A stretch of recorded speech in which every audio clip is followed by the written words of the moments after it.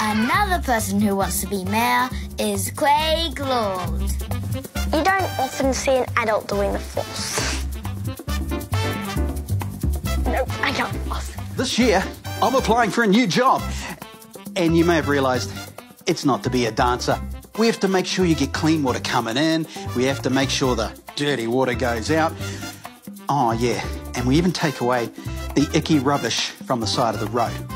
Is he only going to take the rubbish from the side of the road? What about the oceans and all the land and the grass? And if you think I might be cool enough for the job, then how about you give me your vote?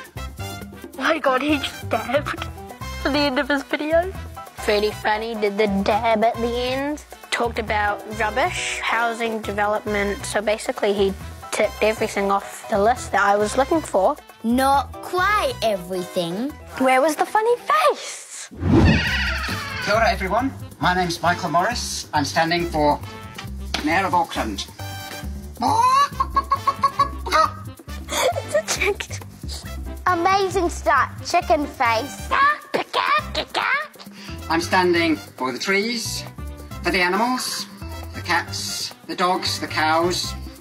Why did you not include horses? Include horses!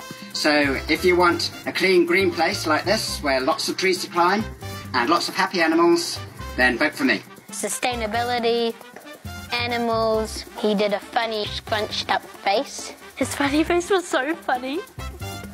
He seemed very nice and he seemed like he wanted to help the environment. But I'm still mad at him for not including horses. It was a close one thing between our candidates. But the kid panel scored Viv Beck, the overall winner. Kids can't vote, but we know who would win if we could. Now, candidates, good luck trying to impress our parents. You're gonna need it. This is Piper Grace McDonald signing out for Kia Kids News.